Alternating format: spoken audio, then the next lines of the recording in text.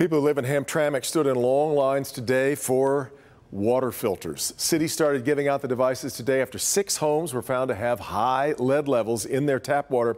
Victor Williams spoke with some of the frustrated residents who just want to know that their water is safe. Victor.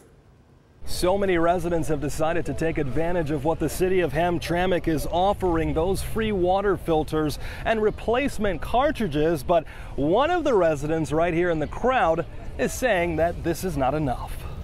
You know, this is something that we have to really, take serious because of, we had the Flint issue.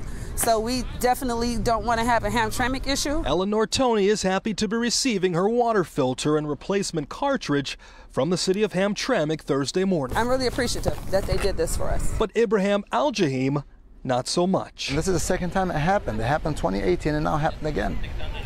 You want us to be another Flint? Ibrahim says the city should be doing more in response to high levels of lead being found in the water of several homes. They're only passing out 700 filters. Look how much people are on the line. Look how many, the cars are all the way to Dickwinder. That's a problem that we have. In Hamtramck, we have 6,800 homes. But Mayor Karen Mayaski says this is only the beginning of what's to come. Not every household is affected. But second of all, this is just stage one. So, we got this together as quickly as we could. On the other hand, State Rep Abraham Ayash says there's a deeper problem that lies within the city's infrastructure. He's insisting that 5,800 homes have lead service pipes that need to be replaced. The broader job is to try to fix this issue, before this becomes a full-blown crisis.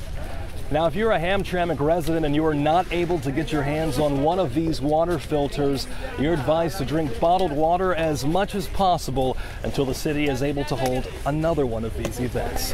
In Hamtramck, Victor Williams, Local 4.